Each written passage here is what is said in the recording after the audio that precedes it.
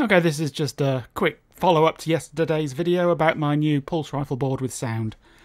In the post today, I got both the LED driver boards and the little speakers.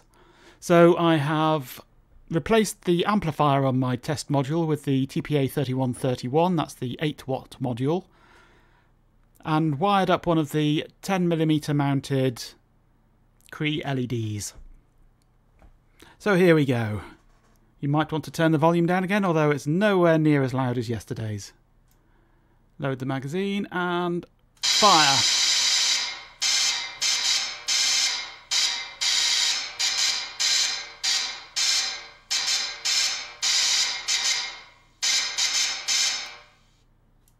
Not bad. Speakers are a little tinny, but for that size of speaker, that's not really that surprising. As you can see, the speakers are reasonably low profile. It would be nice if they were thinner, but for a 5-watt speaker, that's not too bad. The LEDs, it doesn't really come across on the video, of course, but in real life, if you're looking at the LED when it goes off, you're blind. They're that bright. So now I'm going to put some of these on sale, I believe. I will need to know when building these LED driver boards up what voltage you intend to run it with, because I need to size the resistor on there appropriately.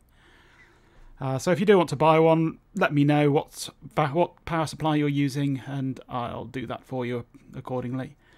As far as connections go on these, I've tried to create everything as easy to plug in as possible.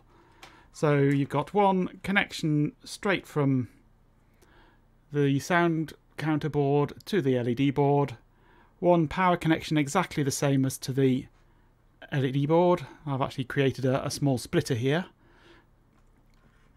and one output straight to the LED. As easy as that. Okay, I'm gonna get on and build some of these. I've got a queue of people already wanting the counters, so I shall get on and build those. I've got more components coming tomorrow for more boards. So yes, thank you for watching.